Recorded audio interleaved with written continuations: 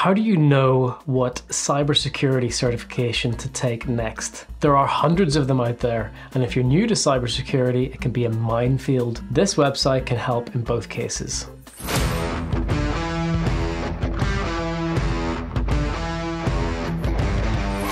Hey, welcome back to the channel. My name's Gary. I'm a cybersecurity professional by day. And in this week's 3-Minute Thursday, I'm going to show you Paul Jeremy's cybersecurity certification roadmap website thing. That's a lot of words. So put 3 minutes on the clock and let's roll. If you hop over to Paul Jeremy's website, you'll find this.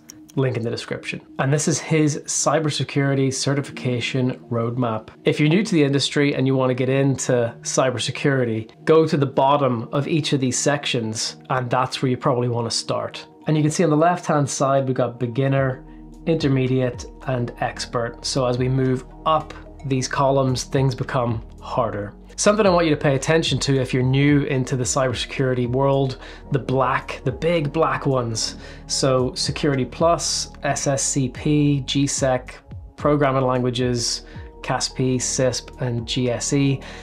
Especially Security Plus. CompTIA do Security Plus. It's a very foundational certification, covers most of the security domains. It's a little bit like a baby version of the CISP in a way, and it spans across multiple areas.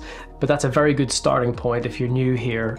Start with Security Plus and then bolt on things as per your domain afterwards. I work in my day job over on the right-hand side here in security operations. I'm not an architect, I don't do asset work, I don't do identity work.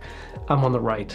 So if I want to progress in my career, where do I go? Well, I do CTI, Cyber Threat Intelligence. So let's go and see what we can find from a CTI perspective. If we look in the blue section, you'll see incident handling, and threat intelligence falls in here as per Paul's model. And you can see we've got the CREST Practitioner Threat Intelligence Analyst exam, $425.